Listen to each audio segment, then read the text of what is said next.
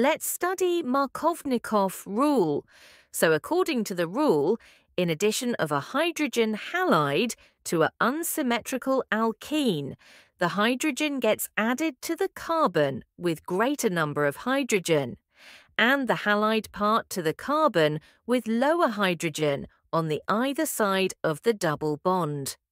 To understand the rule better, let's take an example of propene plus HBr. In this addition, as you can see, the hydrogen from the HBr gets added to the CH2 of the propene of right side of the double bond, as it has the greater number of hydrogen, and Br radical gets added to CH on left side of the bond with less number of hydrogen.